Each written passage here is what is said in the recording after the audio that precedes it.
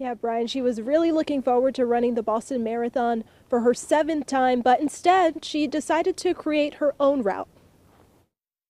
I woke up this morning feeling sort of sad at an opportunity lost. It was a beautiful, beautiful day. And then it just sort of occurred to me, like, why don't I just go and run it?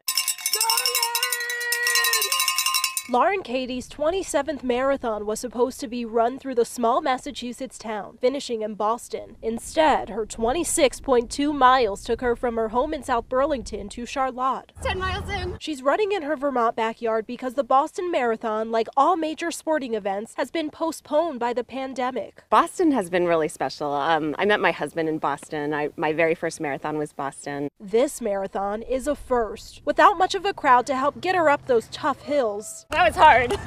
Just her son and daughter along the way, cheering her on.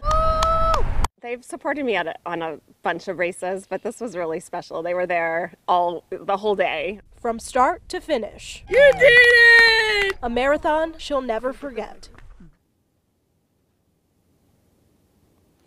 Yeah, well, she was running for about 5 hours. She says she's very grateful to have the chance to run in Vermont.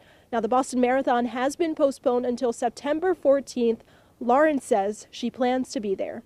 That's the latest. Live in Burlington, Zuri Hoffman, NBC5 News.